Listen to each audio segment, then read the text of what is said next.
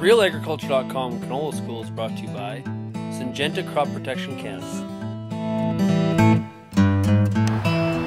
So Ross, when it does warm up and dry up a little bit across the west, we're going to be, anywhere from, for sure be in the middle of May. Yes. What are some of the crops we really need to get on first seeding?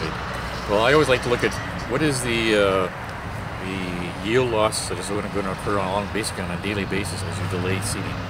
And from our work at Lethbridge, we've really found that with canola, it's probably about 1.7% yield loss per day, every day after May 1st that we delay seeding.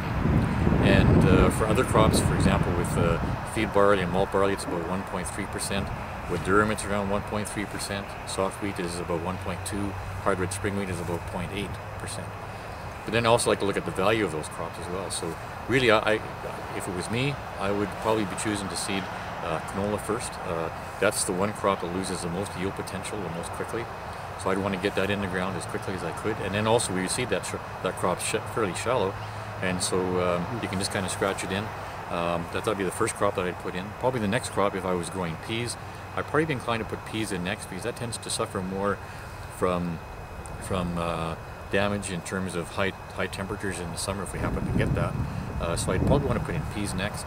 Then I would kind of look at the cereal crops and what has the best value and what loses the most yield.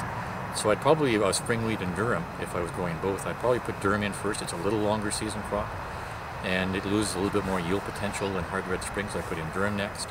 Then the hard red spring wheat. Then finally I'd finish up with barley. It would probably have a lower value, and so I'd probably put it in last. But